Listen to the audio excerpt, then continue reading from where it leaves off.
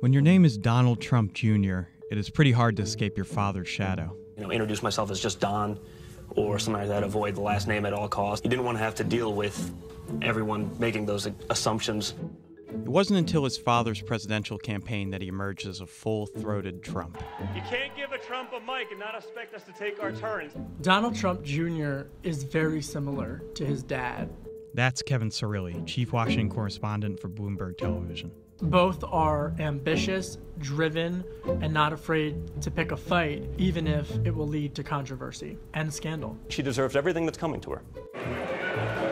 Now the spotlight has turned on Donald Trump Jr. As his meeting with a Russian who promised damaging information about his father's political rival, Hillary Clinton, raises serious questions. If a foreign government offers to aid your campaign, the answer is no. I think anyone, even if they were a rookie, would realize that was inappropriate. This is how Donald Trump Jr. went from prodigal son to company man to political lightning rod. Donald Trump Jr. was born on New Year's Eve 1977 to then real estate mogul Donald Trump and his wife Ivana, a former model and skiing prodigy from Czechoslovakia. Donnie, as he was then called, grew up in Trump Tower's 53-room penthouse, surrounded by nannies and bodyguards. Donald Trump Sr. has said that he was going to be a much more engaged father with his children once they were adults. Don Jr. spent summers with his grandfather Milos in Czechoslovakia learning hunting and fishing. There he developed a love for the outdoors that would follow him throughout his life. At the age of 12, his parents had a very messy public divorce. Blaming his father, Don Jr. did not speak to him for over a year. To insulate him from unwanted attention, Ivana sent Don Jr. off to boarding school. While refusing to attend his father's wedding to Marla Maples, Don Jr. still labored on his father's construction sites for minimum wage and attended his alma mater, the University of Pennsylvania's Wharton School, earning a degree in finance and real estate. After college, he took some time for himself. He went to Colorado. He worked at a ski resort, and he was someone who didn't immediately go into the family business. In 2001, Donald Trump Jr. changed his tune. He reported for work at the Trump Organization in the same building he grew up. Don Jr. eventually rose to executive vice president, joining his father in the real boardroom and the fictional one, appearing alongside him on The Apprentice. Who would you rather see continue on with you? Ooh, Don Jr. That's a very good question.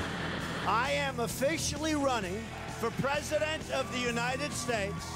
Along with his siblings Ivanka and Eric, Donald Trump Jr. was a key part of the campaign from day one. If Hillary Clinton were elected, she'd be the first president who couldn't pass a basic background check. Unlike Jared Kushner and Ivanka, and you could even say Trump himself, Don Jr.'s ideologies align a lot more with the conservative base. That's Shannon Pettypiece. I'm a White House reporter with Bloomberg News. He is incredibly popular with the Trump base. He speaks their language. He's a big sportsman, gun advocate, which has landed him in hot water at times. The Trump sons became targets themselves earlier this year after photographs of their big game kill surfaced online. Just like his father. He's not a politician, he's not politically correct, and he's gotten criticism for it. And he is pugnacious on social media. He's said things that are considered insensitive, like comparing Syrian refugees to poisonous Skittles. He does not appear to think the rules apply to him. You can look at his father as defying the typical rules, and that's sort of the culture around the campaign. Then you could see how he was fitting right into it. After the election, Don Jr., along with brother Eric, were put in charge of running the Trump Organization.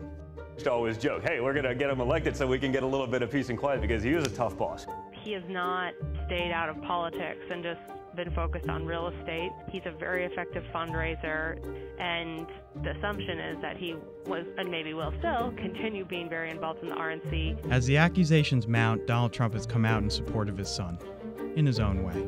My son is a wonderful young man, great young man. He's a fine person, and I think it's a meeting that most people in politics probably would have taken. If Donald Trump Jr. can somehow weather the growing legal storm with his reputation intact, there's a sense that if anyone from the family was going to have a political future, Don Jr. would be real natural. Which would likely prove to be a wild ride. Donald Trump Jr., he's authentic. The public might not agree with it, but you know if you ask Donald Trump Jr. a question, you're going to get what he thinks.